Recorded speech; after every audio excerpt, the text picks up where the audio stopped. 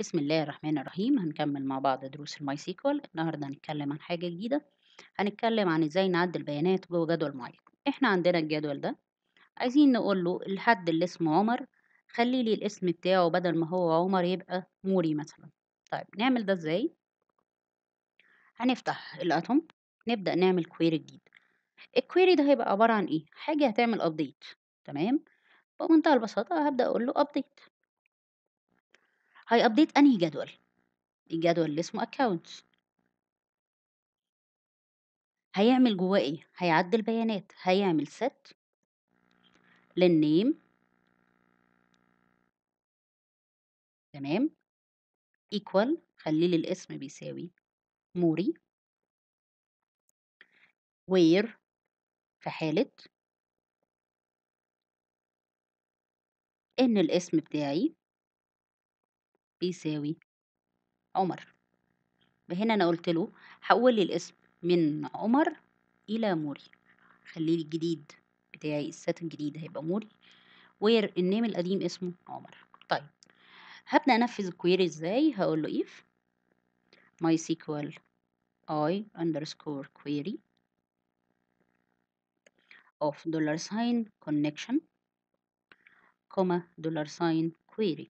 في حالة إن الكويري ده اتنفذ والدنيا تمام معايا echo مثلا updated.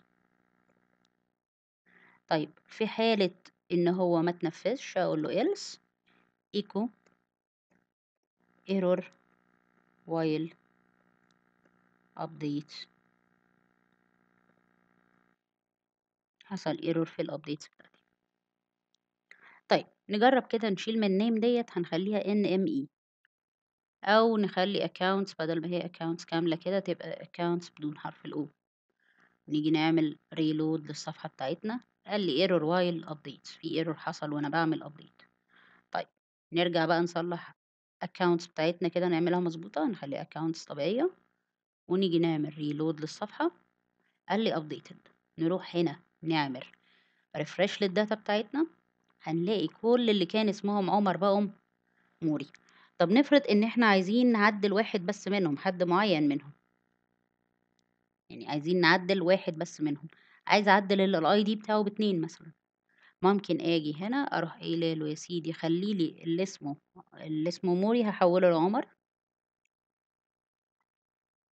يعني البيانات دلوقتي اللي عندي اسمها موري.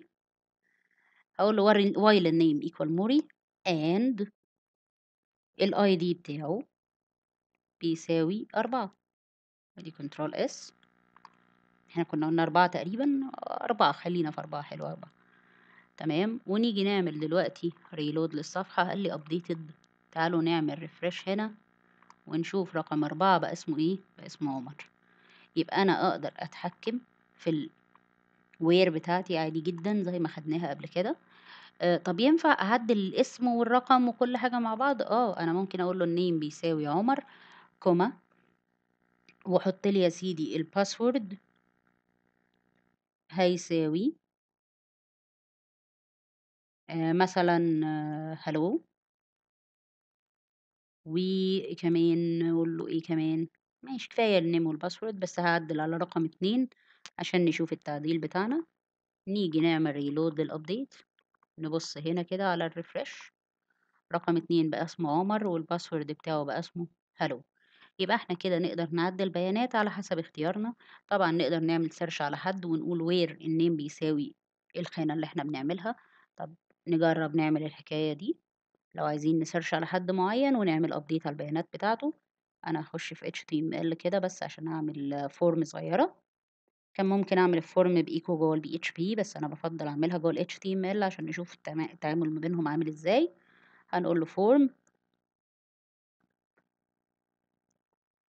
وهدي الفورم دي ميثود. الميثود بتاعتها مثلا نقول بوست، وهقول له انا عندي input ليه name equal مثلا search key،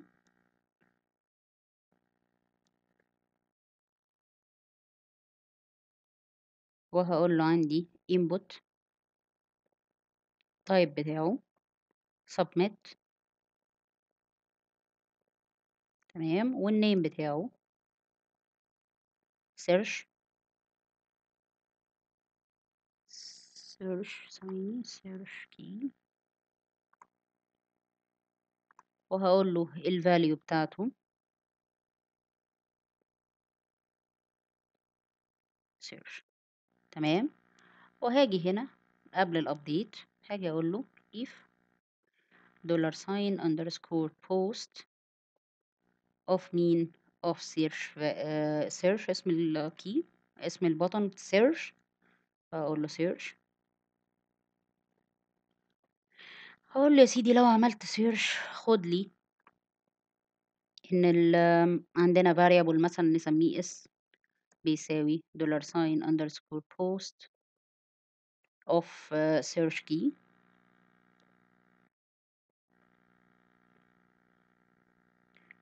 لو نفترض مثلًا إن دوّة الID اللي هندوّر عليه، إن إحنا هندخّل الID اللي هندوّر عليه، وهاقول له هنا set الname بتساوي عمر والpassword hello where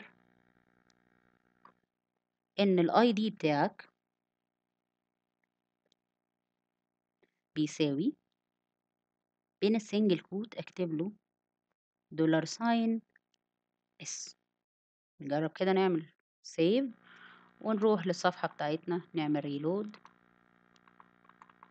الinput بتاعي الtype بتاعه مش مضبوط علشان عاملين space بس، نيجي نعمل reload الinput اتضبط. هنقول إن إحنا عايزين ندوّر على مين، عايزين ندوّر على الراجل اللي الkey بتاعه 1001 ونعدّل فيه. هنيجي هنا نعمل 1001 وهاقول له search، عمل لي update. طب تعالوا نشوف 1001 هنا بقى عامل إزاي. 1001 بقى اسمه عمر وبقى الpassword بتاعه hello. يبقى أنا كده أقدر أعمل search على حد وأعمل update للdata بتاعته، أقدر أعمل update عادي من غير search، update عادي جدًا بأكتر من حاجة هتتعدل الpassword الname الID أي حاجة أنا عايزة أعدلها براحتي. أقدر أتحكم في الشروط زي ما أنا عايزة. أتمنى أكون أفدتكم في الدرس ده، والسلام عليكم ورحمة الله وبركاته.